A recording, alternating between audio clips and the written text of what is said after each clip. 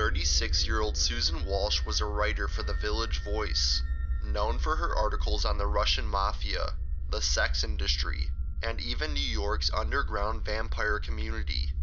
But on July 16, 1996, when she left the apartment she shared with her 11-year-old son to use a payphone, she would mysteriously disappear.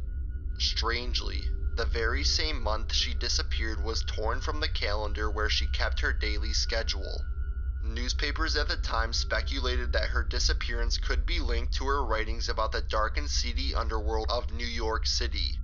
To this day, Susan's case remains unsolved.